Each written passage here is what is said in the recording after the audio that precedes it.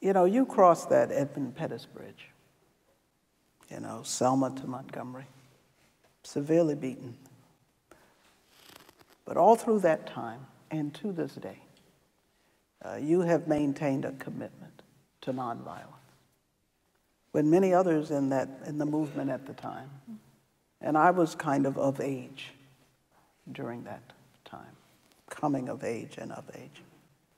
And I saw people turn away from a nonviolent path. What kept you on it?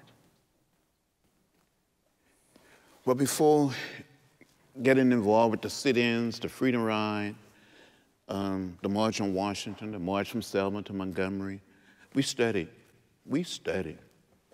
We just didn't wake up one morning and say we're going to go and sit in or stand in at theaters or that we're going to march. We studied what Gandhi attempted to do in South Africa, what he accomplished in India. We studied Thoreau and civil disobedience. We studied the great religions of the world, small group of students in Nashville. And many of us grew to accept nonviolence as a way of life, as a way of living. And then we start talking about the beloved community.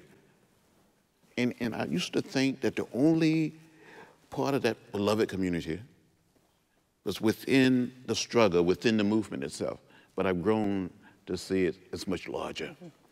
But it's this idea, this concept, that you respect the dignity and the worth of every human being. And it doesn't matter whether someone is black or white, Latino, Asian American, or Native American, straight or gay. We are people, we are human beings.